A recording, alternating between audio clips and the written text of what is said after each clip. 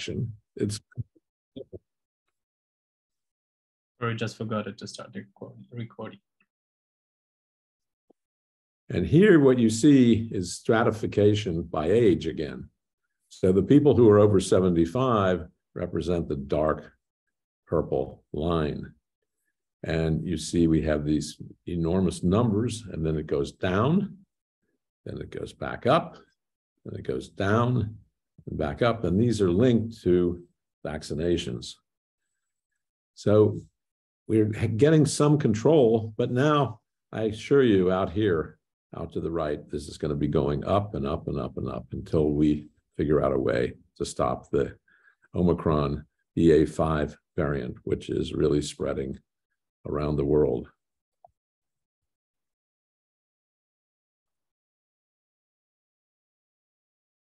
So let's contrast viruses and prions. So at the top is the coronavirus prion over here. And in the middle and in the bottom panel are prions.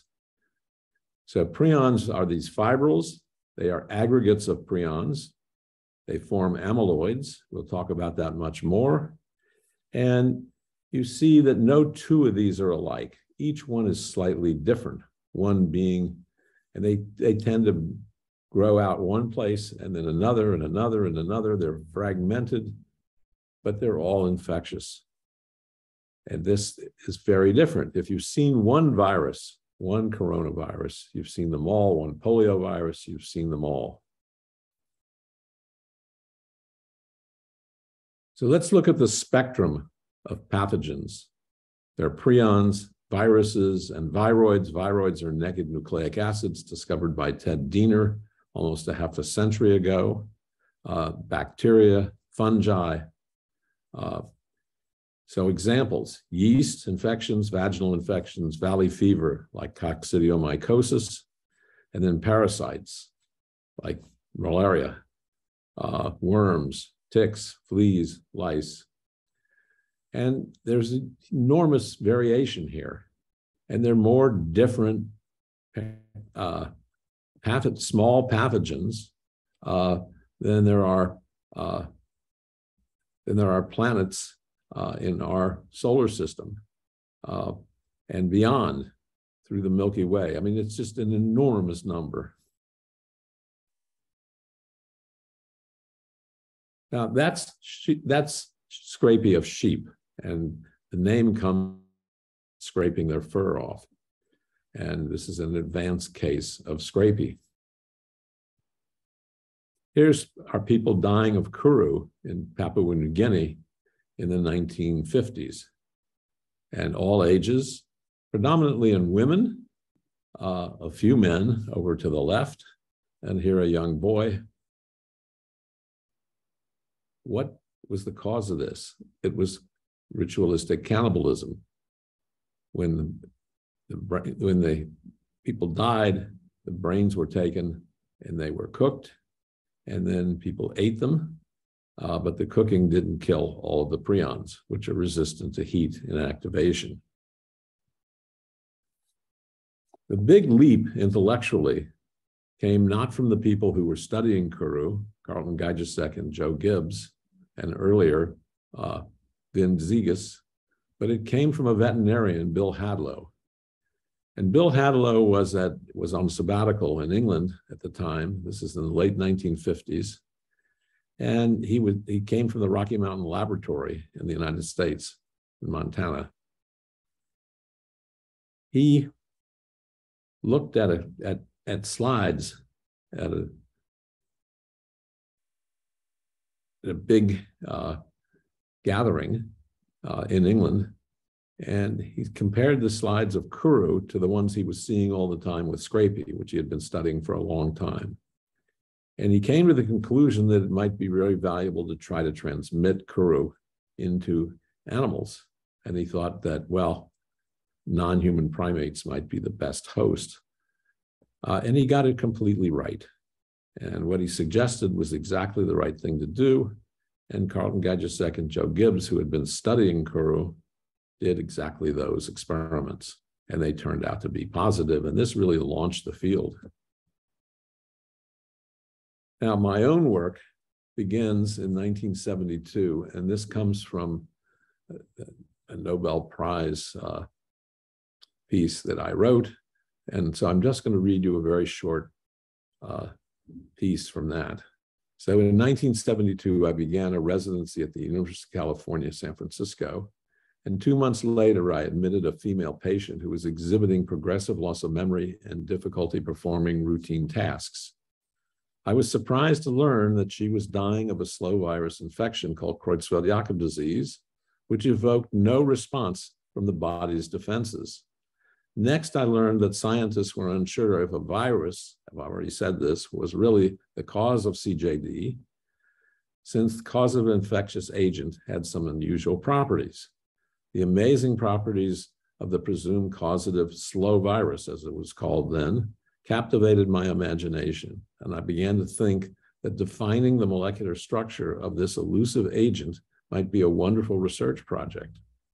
The more that I read about CJD and the seemingly related diseases, Kuru of the Foray people of New Guinea and Scrapie of sheep, the more captivated I became. Some of the most interesting data available at that time on what the Scrapie agent might be was done by a woman named Tigva Alper and some collaborators. And other people had shown initially that the Scrapie agent was resistant to formalin. And then she showed it was resistant to activation by X-rays, yielding a very small target size of about 150,000 Daltons. And she also showed that the Scrapie agent was very resistant to inactivate by UV light, arguing that it might be devoid of DNA or RNA. There were a lot of ideas about what the Scrapie agent might be. And here you this enormous list, 24 different possibilities. Some of these overlapped. I won't read through them all, but it's just to show you that there were lots and lots of ideas. And there were papers corresponding to virtually all of these. So it was not just talk, it was all in print. So I wrote a book published in 2014, and it summarizes all of this work and tries to make it a little more accessible. So I recommend this book to anybody who wants to pursue this further. So, and the key points throughout the book are that prions are proteins. They adopt alternative conformations, which are self-replicating. The discovery of prions was unexpected, and as such provoked a firestorm of criticism and disbelief. Prions provoked a legion of naysayers. So I talk about the fact that mounting evidence, and it's still increasing, that many diseases besides Creutzfeldt-Jakob disease, Alzheimer's disease, Parkinson's disease, and the list goes on, but these are different prions, different proteins, different amino acid sequences that cause these other diseases. The big breakthrough came when we adapted the work of Richard Kimberlin and Richard Marsh, who published a paper on hamster Scrapie instead of mouse Scrapie. And we were able to adapt this advance that they made because the animals would get sick in about 75 days when inoculated with a high titer inoculum. And what we found was that using the hamster, that we could accelerate our studies by a factor of 100. And using that advance in measurement, we now could develop a simple purification scheme in which we were able to ultimately isolate a single protein with high levels of infectivity. And now, because we had removed so much of the junk that was unimportant, we could then ask if procedures that alter nucleic acids decrease the infectivity. And we found that the answer was no. And if we looked at procedures that modify proteins, what happens? The answer was yes, there was inactivation. And this is a slide that simply shows this very graphically, that when we tried to digest all the nucleic acid with zinc ions and sorrelin photoadducts and hydroxylamine, we decreased the infectivity. I'm sorry, it remained infectious, excuse me. And when we used diethyl pyrocarbonate, then we decreased the infectivity. But this is a chemical modification, and we could reverse it with hydroxylamine, and we could remove these ethoxyformal groups shown by the little open squares, and the infectivity was restored. Meanwhile, the nucleic acids continued to be modified, first with these, excuse me, with these ethoxyformal groups, and then further modification with hydroxylamine. Now, when we did the reverse, and we looked for procedures that focused on destroying proteins, such as proteases, we lost we lost the infectivity. And with SDS, we denatured the proteins and we lost the infectivity. And with phenol, we also denatured the proteins and we lost the infectivity. But with nucleases and ultraviolet light, we saw the infectivity remain. So a friend of mine, really through my aunt, who was very good friends with a woman whose husband was named Frank Westheimer, a brilliant chemist at Harvard. He came to UCSF and spent a week as a visiting professor in the School of Pharmacy. And I spoke to him at length, and I had met him many times before because my aunt and his wife had been friends since the age of 3. And he said to me, Stan, you're going to discover something very fundamental here. When you have a little more information, you need to choose a name. You need to spend time doing this. It is important. If you don't dream up a good name, someone else will do it, and that person will get a disproportionate share of the credit. So I listened to this. I'd been working really hard for a long time on this problem, and I said, well, okay, I'll do that.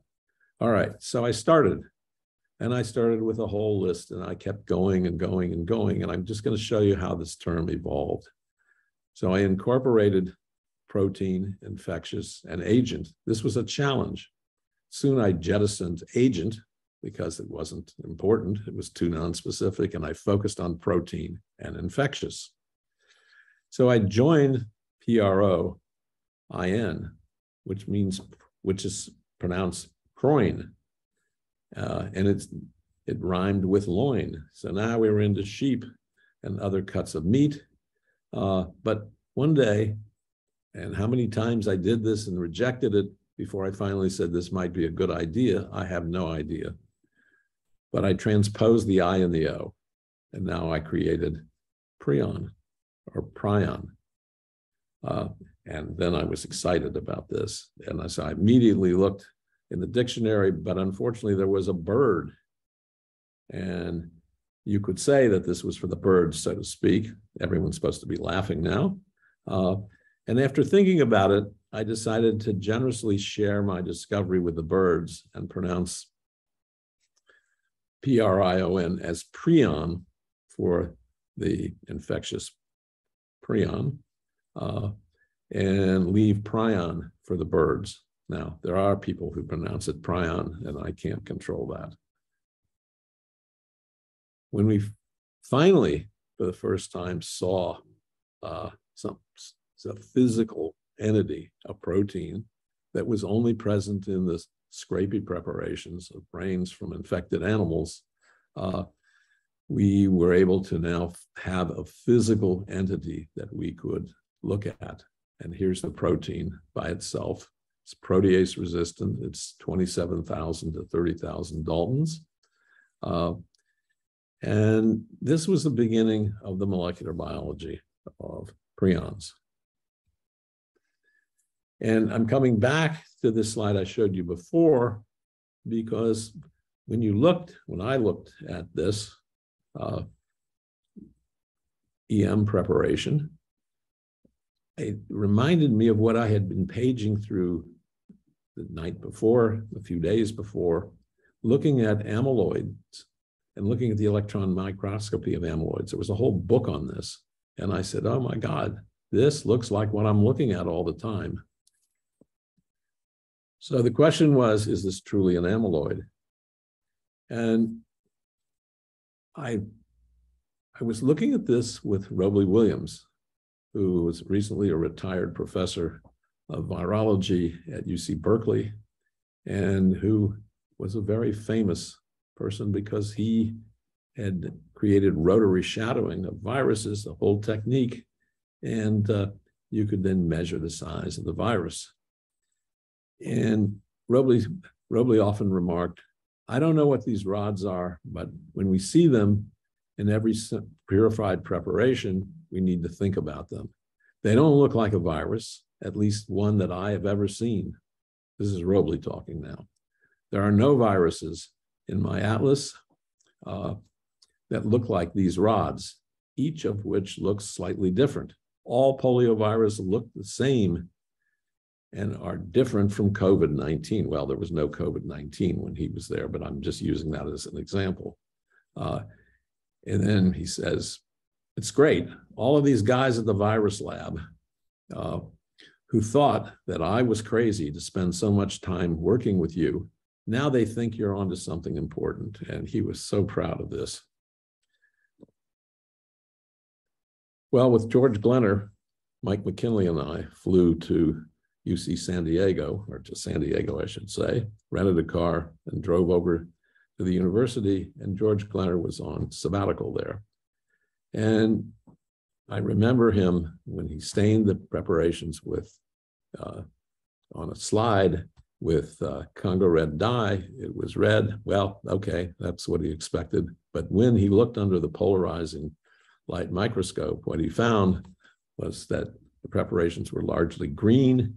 And when he rotated at 45 degrees, they became gold. And then when he rotated another 45 degrees, they returned to the green. And this was really diagnostic of amyloids. So putting together the electron microscopy and the staining properties, we became quite convinced that these were amyloids. Now that opened up a whole new world. And let me just kind of show you how to think about this in a cartoon.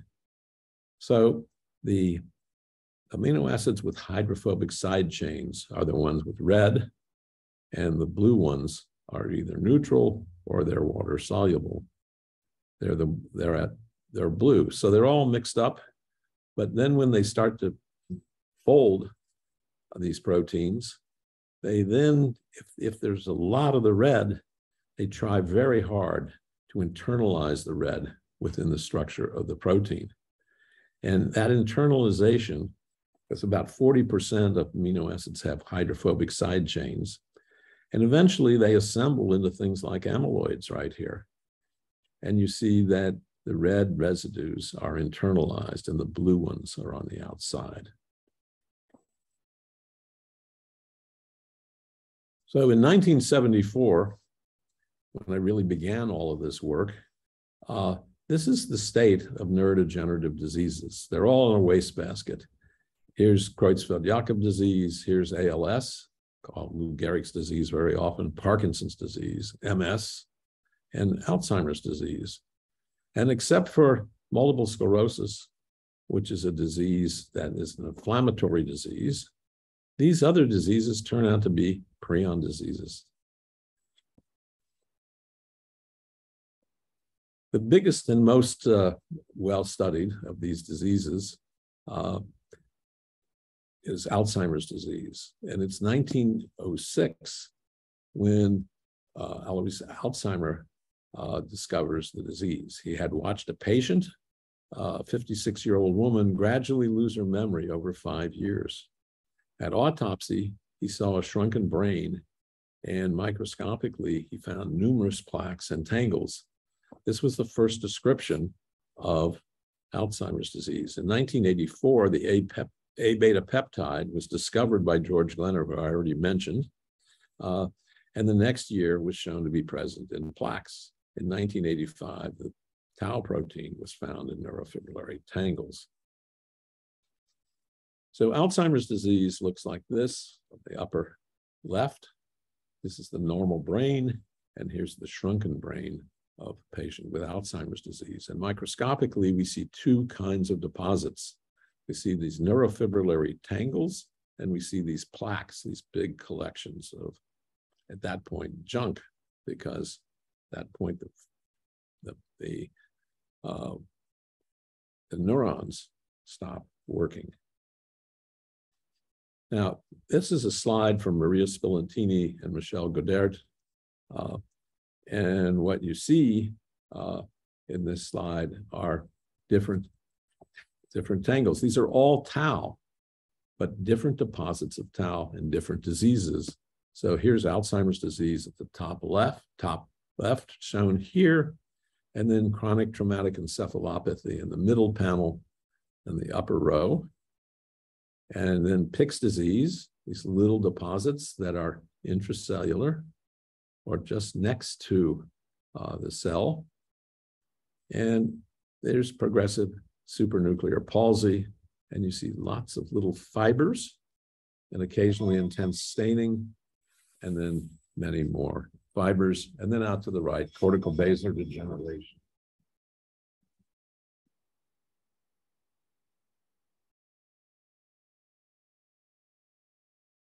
Now, the tangles are made of tau, and tau is a very complex protein. It has around 400 amino acids, and that makes it big and difficult to work with. But even worse is that there are 6 different isoforms created by alternative splicing. And here you see many, many different point mutations, all of which cause neurodegenerative diseases. Now, contrast that with alpha-synuclein, which is the cause of Parkinson's disease. And you see that there are only 5 sites that are mutated that we know about. And there's some different mutations here at A53T, E, and V. And these are just single amino acid substitutions. Each one can cause a familial form of Parkinson's disease or a similar disease. But over here, you see, we've got an enormous number of possibilities. So, and here we have all these different isoforms we have to deal with. So if you want to make a drug, tau is really not a great place to start. It's very difficult. Whereas alpha-synuclein is an equally important disease and looks like it's going to be a lot easier. And that's how it's turning out to be. Now, in Alzheimer's disease, this is Carlo Condello and Atsushi Oyagi. And what we did, along with Bill DeGrotto, was we said, let's see if we can take our prion assays and look very carefully for prion infectivity. And we focused on Alzheimer's disease. This is all published a few years ago. And if you look over here to the left, you see that the control shows no tau prions and a small, very small signal with A beta. Now, with sporadic Alzheimer's disease, you see that all of these are positive, and almost every one of these with tau. There's a couple at the bottom. And what happens in very late cases of Alzheimer's disease, the tau prion infectivity becomes very difficult to measure. The familial cases, and people die much younger with the familial forms of these diseases, both of these are familial Alzheimer's disease, but the different mutations. We see positives in every single sample, and the same is true out here in this presenilin form of mutation. So we have clear evidence that all of these are prions.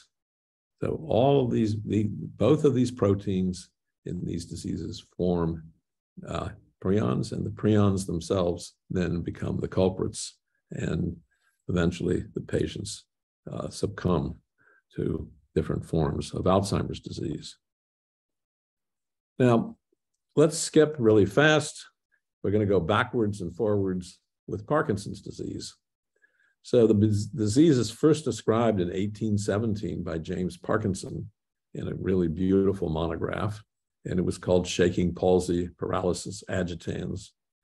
In 1912, Fritz Louis identified eosinophilic neuronal inclusions in Parkinson's disease that are insoluble in alcohol, chloroform, and benzene.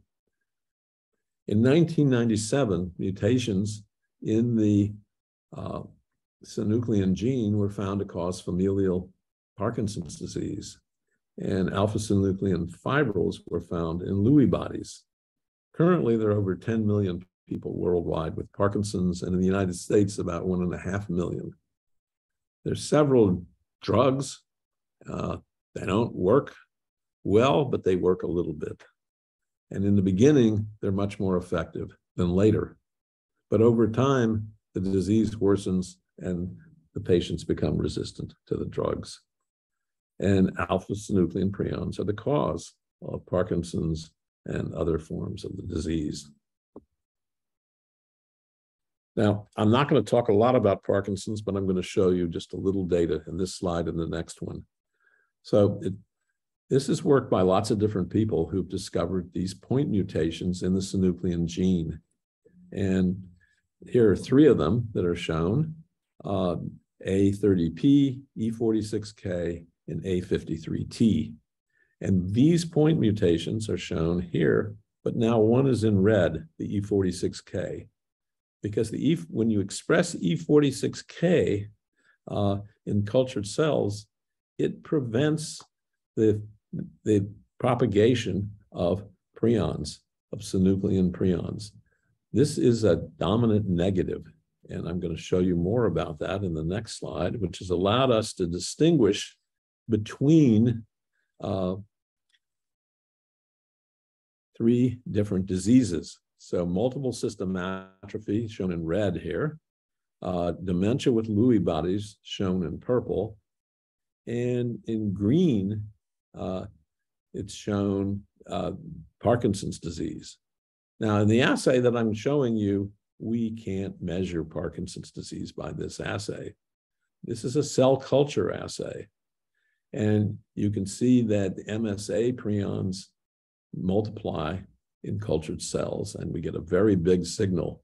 That's the red bar. But with the E46K mutation present, it completely obliterates the infectivity. So now the synuclein prions are essentially 0. But when we look at people with dementia with Lewy bodies, which is a distinct disease neuropathologically from Parkinson's, what we find is that the E46K mutation does nothing. So we are able to distinguish this from MSA, and we can distinguish this from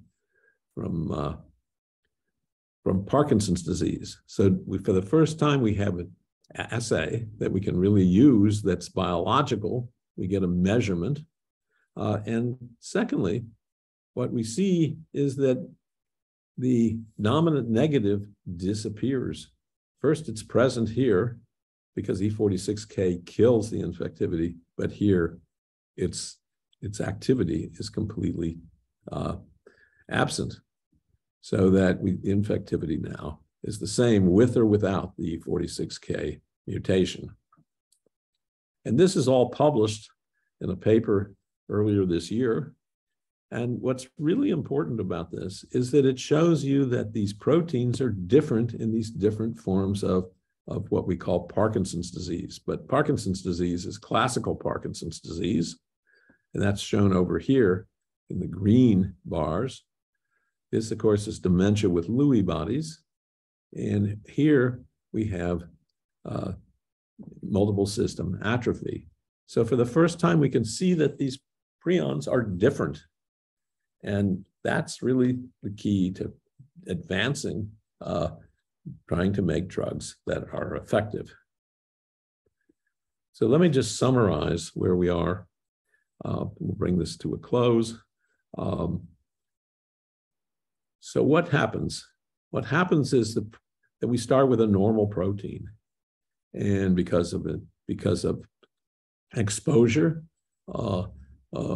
because of a mutation, or because over time the protein misfolds and more of the protein is misfolded, and it becomes a clump. And then more and more of it's made. And so we get these different strains, and they can be propagated, and eventually the Chi accumulation causes the disease and kills the patient. If we look at kind of an overview of prion biology, there are an enormous number of prions now to study. There are prion diseases that are caused by the proteins that become prions. But we can say that here's a whole group of different diseases by PRP prions. And we have sheep and cows and deer and elk, and we have humans. With tau, we have a lot of different diseases that I've shown you and talked about them, so I won't repeat that. With A-beta, A-breed of prions stimulating tau to become a prion. That's true with Alzheimer's disease, and now trisomy 21, Down syndrome. That's very clear now.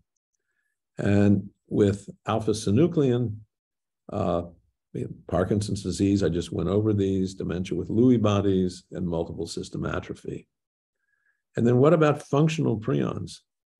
Well, Eric Kandel has worked for a long time on this problem, and showing that this protein controls RNA synthesis in memory. And then there's another form of memory, innate immunity, and then many different fungal proteins are. And this is work of Reed Wickner and many others. So let me kind of begin to close and talk about for a moment a whole new approach to this problem of prions and how do we make medicines. And this is a slide by Dan Southworth in San Francisco. And what he's showing you is that when you do a purification and make highly purified preparations, you can eventually get crystals. And these crystals, when you look at them by electron microscopy, you can see that they have these fibers inside. And this is X-ray crystallography. And the X-ray gives you a high resolution structure, but the structure is non-biological. And this new technique of cryo-electron microscopy has revolutionized, especially the studies of proteins that form insoluble fibers. That's exactly what we have in neurodegenerative diseases. And it's these three men shown here who received the Nobel Prize in 2017, it's 5 years ago, who created a revolution. And now you see every week more and more papers using cryo-electron microscopy to open up new avenues of investigation. Let me just show you one. This comes from the work of Godert and Shares at the MRC at Cambridge. And this is Greg Murs, who looked at this very carefully. And when you do that, you can find these regions in which the protein is folded differently. So this is the Alzheimer's filament, and then the CTE filament made of tau. And you see over here, these two residues. So these are residues that lie between 349 and 362. And you see the apposition of a lysine and a serine. But if you look over here, that same amino acid sequence, here's the lysine, but now the serine is way out here and it's twisted, and now there's a leucine here. So these subtle changes end up creating very different structures. Well, this is almost too much to imagine. It's just extraordinary what's come out of the MRC at Cambridge, looking at all of these different dementias. And what you can see is that they're all folded slightly differently. And these are really name tags that are opening up a whole new biology. So I'm going to just end with this slide and the next one. And I want to make sure that everybody understands that it's much better to be lucky in life than brilliant, because prions could have been unusual viruses and thus not interesting, nearly as interesting. That PRP scrapie could have been 10 to 100 times less abundant, and we would have never found it. The PRP scrapie could have been isolated 10 years earlier with no opportunity to determine the genetic origin, because only it was recombinant DNA technology came along as we were beginning to look at the purified protein and its origin. And that technology was crucial. Another scientist could have discovered PRP scrapie by isolating amyloid plaques, or what we call scrapie-associated fibrils. And they would have figured it out. And then mad cow disease came along, and variant CJD, which is due to eating BSE prions in hamburgers. And that shined the discovery of a limelight on the discovery of prions. So sometimes you get extremely lucky. That's me. And looking forward for you guys, we meaning the collective scientific community, needs to discover effective therapeutics for treating Alzheimer's and Parkinson's, both of which are caused by prions. We need to identify diseases of unknown etiology that might be caused by prions and determine if any are caused by prions. And we need to discover physiologic processes that are presently not appreciated to be governed by prions. And we need to determine such strange thoughts need to be explored. Is there a role, has there been a role for prions in evolution? We have no understanding of this whatsoever. So there are many, many things to do. And I think that you guys need to grab this in the future and go forward. And let me wish all of you in the Ukraine enormous amounts of good luck. I'm happy to answer questions. And let me make sure that you understand that my heart and my brain and all of me is rooting for you. All the very best. Thank you. Thank you very much for a great lecture. It was a big pleasure for us to hear you today. It's very important, this support nowadays for us. Yeah, we have some questions, and I'll begin from the first one. How high is prions thermal resistant? Depends on the protein. So some of these you can boil for a while. Eventually, at high temperatures, they all unravel. But yes, you can raise the temperature up. Most of these are killed by autoclaving. But you know, it's the length of the autoclaving that's important, because if you just raise the temperature for 2 minutes, a lot of prion infectivity survives. All right. Second one is a brain of an Alzheimer's disease patient shrunk because proteins fold?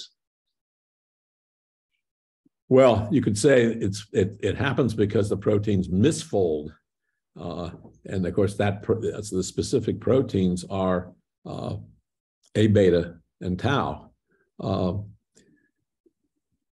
and yes, that's the cause of the disease. Now, what do the other proteins unfold, misfold? I don't know the answer to that. We've never spent a lot of time trying to investigate other proteins in an Alzheimer's brain. All right. Does the different shape of prions determine the specific degenerative disease? Yes. So there are different strains. If you have one particular protein, like scrapie, and you can get different folds, slightly different folds, and you get different diseases. And that's true of each one that we've studied. Now, this is just at the beginning because we didn't have cryo-electron microscopy in the Scrapie studies. Now we're looking at this very carefully with in Parkinson's and in Alzheimer's disease, and we're seeing things just like what I showed you in the previous slide, where there are all those different folds that cause these different forms of tauopathies. There were at least a dozen different ones on that slide. Why prions are so resistant to ultraviolet and X-ray radiation? You know, some of these are very small proteins, and they seem to be able to survive this small. The target size is small. I don't think anybody knows exactly why one protein of the same size is more resistant or less resistant to radiation. I can't tell you that. All right. Some our participants asking about literature about prions. Could you recommend something to our participants they can find in the internet, or do you know some books about it? Well, I showed you one book that I wrote. It's accurate, but it's old now. It's 8 years old, and I don't know of another book that's recent, so I can't recommend that. But there's an enormous literature out there that is growing and growing by the day, and you just have to look through the journals, through the internet, and you can find all of this. How nucleons structure like LE proteins? I'm not sure what Ali proteins are. I don't know how to answer this. I don't understand it. I guess LEA proteins. Maybe I read. Yeah, I don't know the answer. All right. On what are you working right now? Some projects, or you are just like a teacher in school, or you're still in a laboratory doing some experiments and something like that? No, I'm working very hard with young people, and we're working on developing drugs. That's where our focus is. All right, thank you. And maybe do you have any programs for like to join? About maybe it will be interesting for our participants to listen about your university and your team you're working with. I'm sorry, I didn't understand them. I didn't understand what you said. What do they want to know about the team of people? About your team you're working with, about how to join probably, and like that. I see. Then you have to write me an email. Send me an email. And that you need to have a PhD or an MD degree. All right. To be highly trained. And the last one, tell us a little bit your road to how you became a scientist, and a little bit about probably this ceremony of Nobel Prize. What was your feeling like that? Okay, so how did I become a scientist? So I went to medical school because my parents kept telling me that was a good idea. My father was an architect. He thought being a physician was much better, so my brother and I both became physicians. I wandered into research. It started between the junior and senior year, the third and fourth year of college. And I worked in a laboratory, and the director of the lab, Sidney Wolfson, was a brilliant man. He's still doing very well in his 90s. He really taught me to think about things in science, and it became immediately fun. It was exciting to look at things that weren't clear and try to figure out what was going on. This was particularly with brain swelling and trauma. And I migrated into what's called brown fat in hamsters. It's involved in heat generation with a man named Britton Chance, both at the University of Pennsylvania, where I was a medical student. And then I became very interested in protein chemistry because the Vietnam War was raging and I could go to the NIH or go to Saigon, or near Saigon, I should say. And I chose to go to, was very lucky to have the opportunity to go to the NIH, and under a man named Earl Statman, I learned how to purify proteins. So this was a lucky evolution, sort of a side hobby, but it became very, very clear that this was what I wanted to do. And I got more and more excited about problems that I was working on, and I worked on during much of the fourth year of medical school. I went to Sweden and worked with a man named Ulla Lindberg, and we worked on this problem together, and it was great. So all of these things just kind of converged, and this was never a formal course in science. It wasn't as though I got a PhD, but having an MD turned out to be sufficient. And what about a Nobel Prize? So everybody thinks about a Nobel Prize who's a scientist at some point or another. Smart people don't sit there and become dreamers that, this is going to happen, and why isn't it happening now, and spend their life worrying about it. You got to put it out of your mind and not think about it. And if it happens, it's great. It's better than great. It's phenomenal. But you don't want to focus on this because it becomes overwhelming and you're not in charge. And luck is a big part of this. And I think, it's crucial.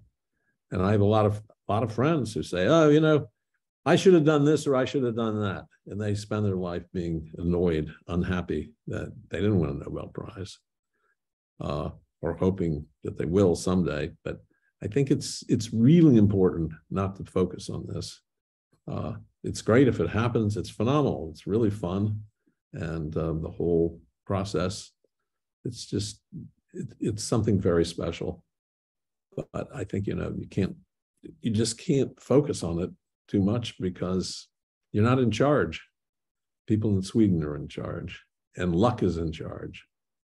I don't know what else to say about that. Thank you. Thank you very much for a great lecture. It was a big pleasure for us. I hope that very soon, it will be peace in our country. And I would like to invite you here to make a in-person lecture, maybe to visit some of our universities. And we have a great museum, the Science Museum.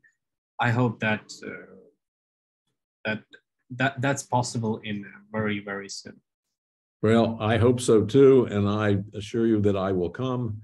I have been my grandfather on my paternal side grew up in Moscow, but was born along the Dnieper River in Belarus, and so just to the north a little bit.